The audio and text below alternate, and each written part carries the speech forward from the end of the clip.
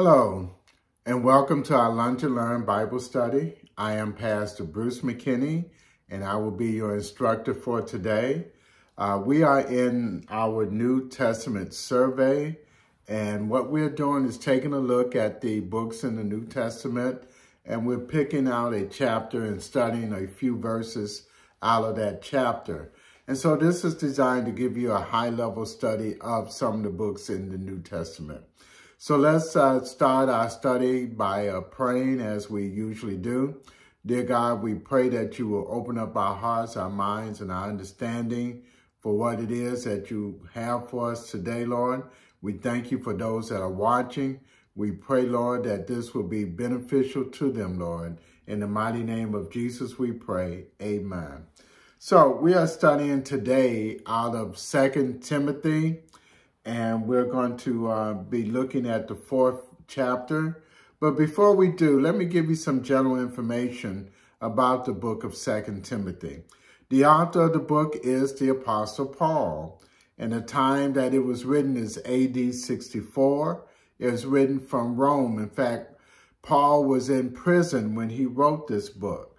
But this book, 2 Timothy, is part of the epistles, what's called the pastoral epistles written by Paul. And so the three letters or epistles are 1 Timothy, Titus, and 2 Timothy.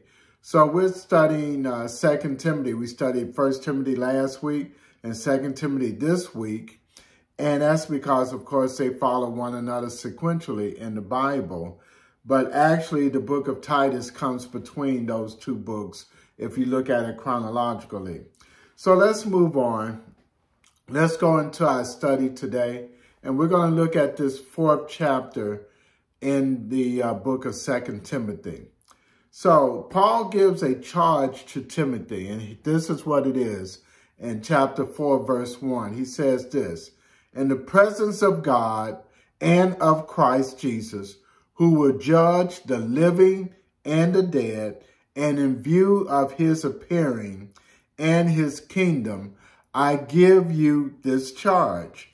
So Paul is putting great importance on this by saying this is in the presence of God and Christ Jesus, the one who will judge both the living and the dead, those who will be caught up in the resurrection and those who will be caught up, who will be living and caught up then. So he said, I'm doing this in Jesus' name. So basically, that's what he said. I give you this charge. And what is the charge that Paul is giving to his protege, Timothy? And in the second verse, it reads this. It says, "Preach the word. Be prepared in season and out of season. Correct, rebuke, encourage, with great patience and careful instructions." So the charge that Paul gives to Timothy is this: preach the word. Don't be, now a lot of us use our experience and things like that and what happened with us personally. That's all right. But the preaching is what the word of God is what we as preachers and preachers should be preaching. It says, be prepared in season and out of season. What does that mean? That means be ready at all times to preach the word. Some folks don't get a sermon ready until they are told, well, you're going to be preaching this Sunday. That is not what you do.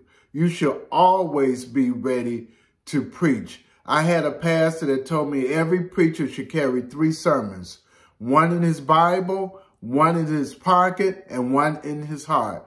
So that's what you should do. You should have, and I'm going to make this for both for the brothers and the sisters. You should carry one in your Bible, one in your purse or your pocket, and one in your heart. You should have at least 3 sermons, okay, at all times.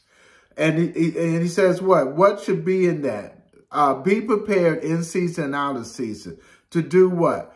To correct wrong behavior, to correct incorrect behavior, to rebuke wrong behavior, to encourage good behavior. So that's what you need to be able to do. Correct wrong behavior, rebuke bad behavior, encourage good behavior. And it says with great patience and careful instruction. See, the thing is that some of us believe that when we preach and when we're telling people what to do, that is the same as making them do right. You cannot make people do right. That's the job of the Holy Spirit, and that is the job of people obeying and being faithful to God. Our jobs as preachers is to preach the word of God and to correct what is wrong, rebuke what is bad, and encourage what is good. And be careful in instruction. So the thing about it is that you just don't throw something together. You prayerfully put that sermon together.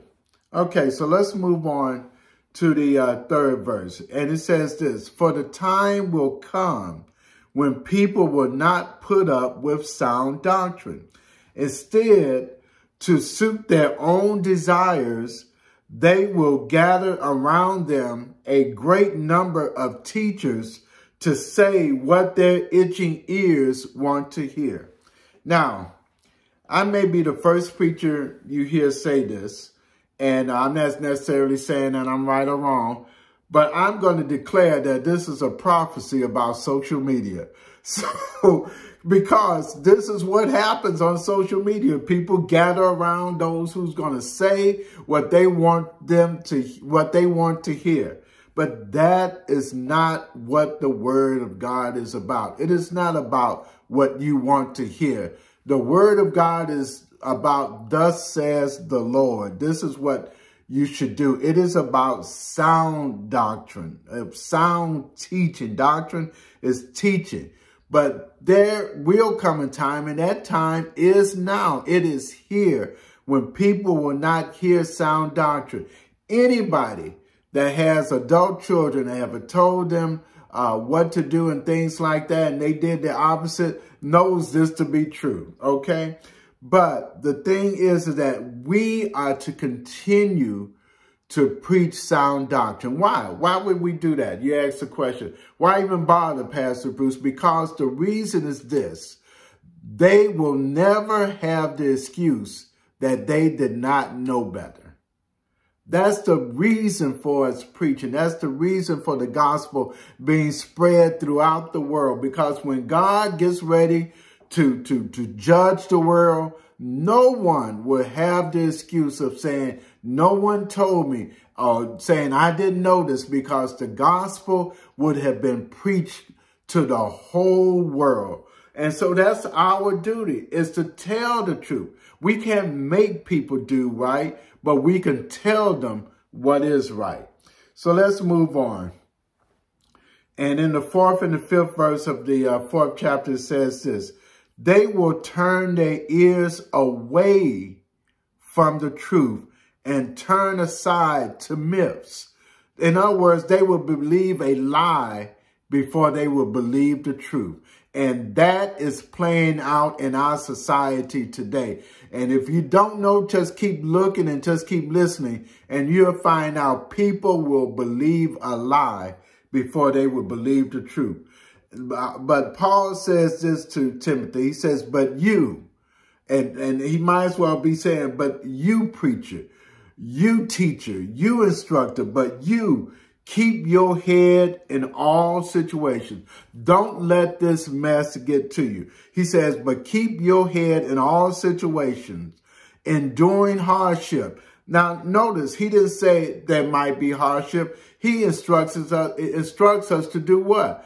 To endure hardship.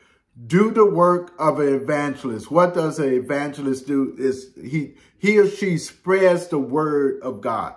That is what we are to do. And it says, discharge all the duties of your ministry. Whatever God has called you to do, that is what you are to do. You are to fulfill those duties of that ministry that God has called you to do.